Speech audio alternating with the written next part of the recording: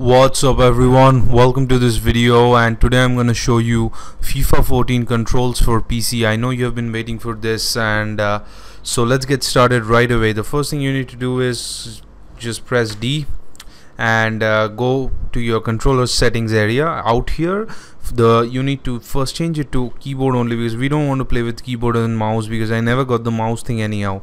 So the next thing what I need you to do is please pay attention and just press E and go to your attacking controls. Now if you scroll all the way down in your attacking controls, I know a lot of you have been asking this question in the FIFA 13 video, so I thought I should point this out. You'll see left stick up, left stick down, all these stuff are WASD, and you can't change it. The way you change it is first you have to before you do anything is change this to alternate controls.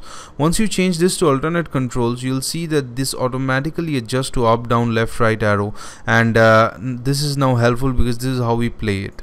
So let's now change the controls to the way we want it. Through ball is W, and one second, W, and lob pass is A, and followed by shooting is of course D, the famous D, and short pass is S, followed by player run modifier is left control, which is fine. Finesse shot modifier, this is used for the skills, is left shift, that's what we use.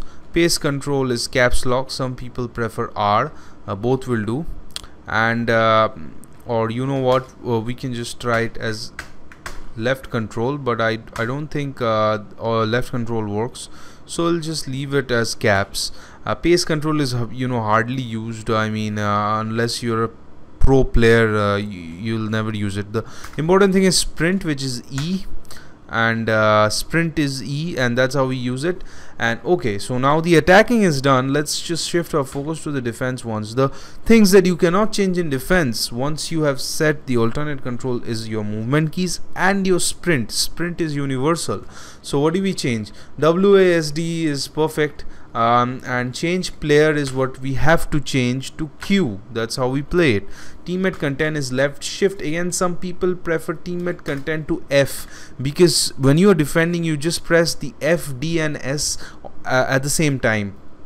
Jockey is caps, which is again fine. Sprint is E. And so these are the controls for your FIFA 14, and I hope you like this video. I'm going to do another video doing the skills and stuff, but if you have any questions regarding the FIFA 14 controls, or you're getting stuck somewhere, just comment down below, and please subscribe to my videos. It really helps, and I hope you watch this video and this video helps you a lot.